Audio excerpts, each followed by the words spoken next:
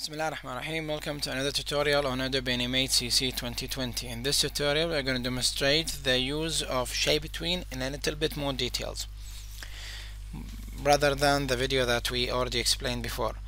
So let's just quick review what shape between does. Shape between doesn't require the drawings to be converted into an object.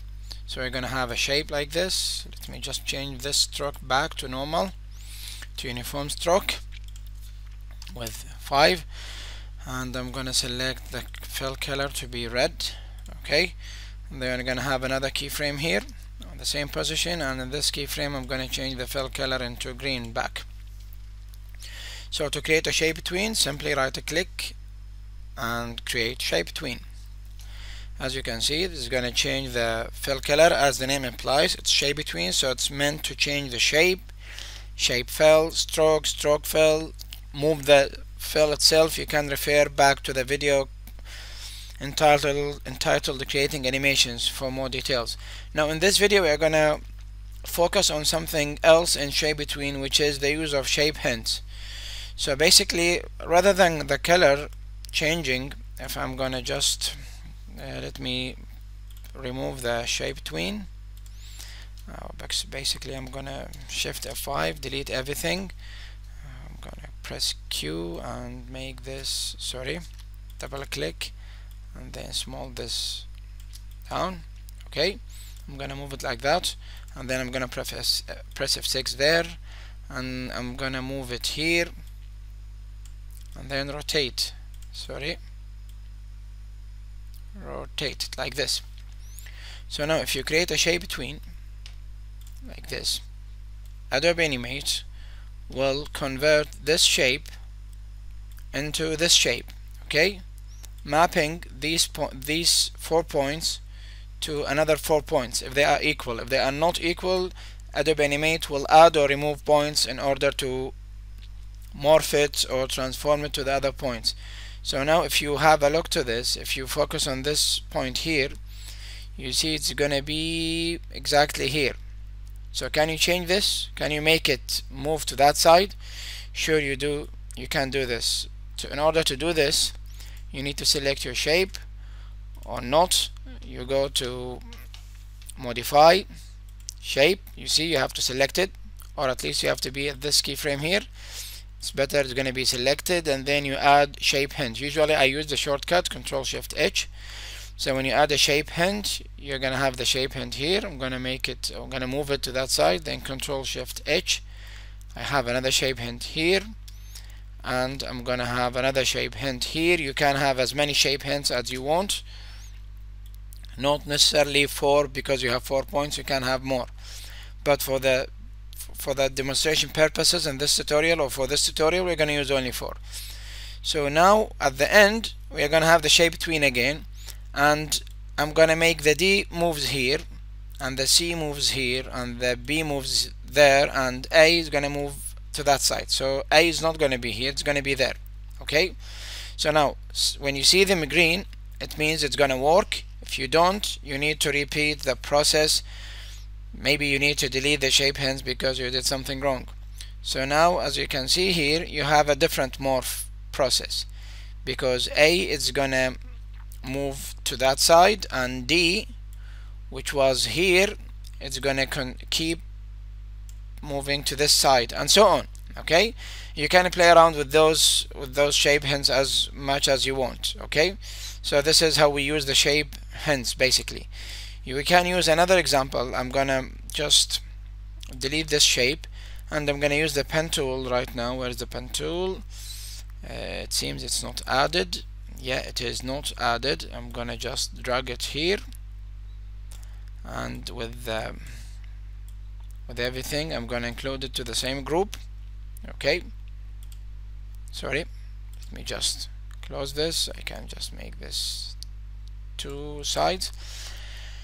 Where is the pen tool? It's here. The pen tool, I'm gonna press shift, click again, and then click, and then click and drag, and click and drag, and then click, and then click here.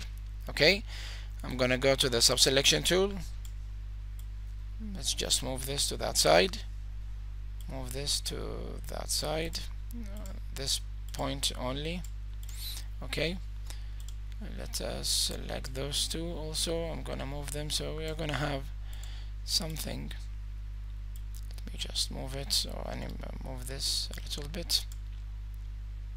Okay, it's not necessarily to be perfect, it's just some kind of wave that we are gonna apply shape hence to in order to move the wave from one side to another side.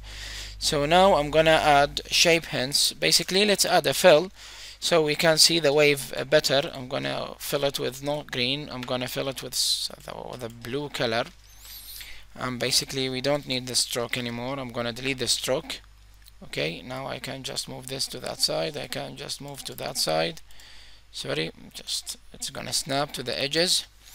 And now we select, we have it here, F6, and we are gonna have the same thing, but we are going just to change the wave, oops, okay, to another. It's gonna be a different wave. I'm gonna move this up, basically. Okay, I can do something even better. I'm gonna select this, I'm gonna go to the free transform and I'm gonna flip it, as simple as that. Okay, it's gonna flip. Now let's try the shape between here, Control Shift H, here, Control Shift H. Oh, sorry, we don't see it because we don't have motion a shape between yet. We need to create a shape between first. So for this, you see, this is going to be the changing or the modification in the shape. So I'm gonna press, sorry, we don't need 3, we don't need 4, we just need, I'm gonna have 3 basically. One here, another H is gonna be here, sorry, it should be yellow in order to work, and another one which is going to be that side. So now at the end, what I'm gonna do is I'm gonna go back here, I'm gonna keep D as its location, but I'm gonna keep C also as its location, but I'm gonna move B to this side. I'm gonna keep A there. So as you saw, only B moves. Of course, we could have used only 3, but basically this shows you how B is moving from that side to another side. Okay, you see how the wave is moving. If you want, we can remove the C from here. I can click C. Oops, I clicked the shape. So let me remove hint by right clicking it, and it's not going to be available here. You see, the B is going to move. Of course, we can move the B from that side to even further. Okay, this is going to move the wave even further, and you see now this point is moving. Okay, it might not be a perfect example, but demonstrate the idea of using the shape hints. Of course, shape hints could be complicated or time-consuming, overwhelming process because of the complexity of your shape. If you have many points that you want to morph to a specific other points, but it is very, very useful in certain cases, and if you want to move or to morph or to transform one point to another point to an exact location. That's it for this tutorial. Thank you very much for watching. Hope to see you in other tutorials, inshallah. Have a nice day.